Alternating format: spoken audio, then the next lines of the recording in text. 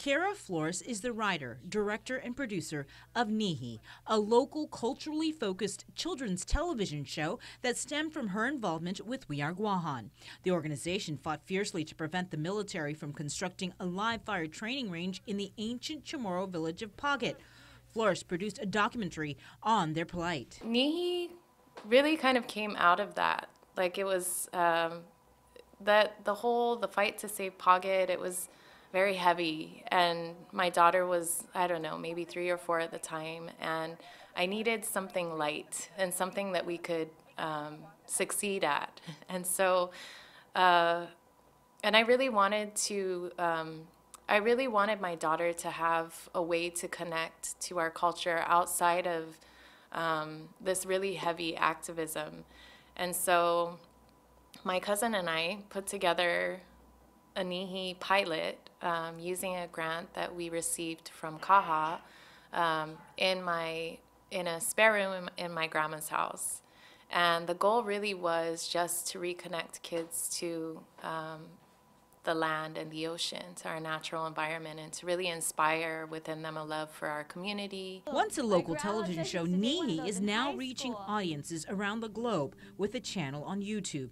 And there's more. Flores has started a project with the Guam Department of Education. Over this past year, we've partnered with GDOE, and kind of the first part of this project was a research project with GDOE, where we went in and just really figured out what teachers had access to and what they needed.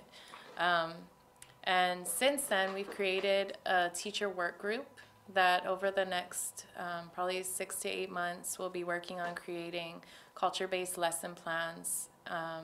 And at the same time, we'll be creating culture-based media pieces so that you'll have this full package in the classroom from grades 1st through 5th, where you have the lesson plan, the media pieces, and it's all culture-based and easy to use, ready to go. According to Cara, their research has shown there's an interruption of cultural knowledge as a result of the disconnect in what students are being taught and a lack of correlation to Guam. So these are really basic things that kids should know. You know, we should know what the tree outside of the window is, because if we don't know what it is, or we won't know how to take care of it. And the same thing applies to, you know, the ocean and our surrounding area. It's very appropriate for us to be steeped in the knowledge of our region, to know who our neighbors are, to know what their culture is, to know what they're like.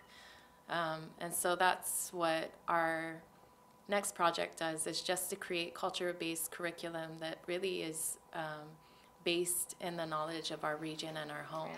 One really basic aspect of culture is just our connection to the natural environment. And you know, the more we know about the jungle, the land, the ocean, the more likely we'll be to take care of it.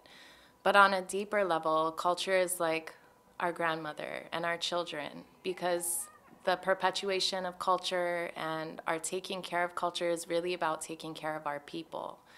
And there are so many studies that show that the well-being of a people is closely related to how connected they are culturally. As for other projects to promote our culture, Flores is currently working on the permanent media exhibit for the Guam Museum and her clothing line, Lagwa Sangani.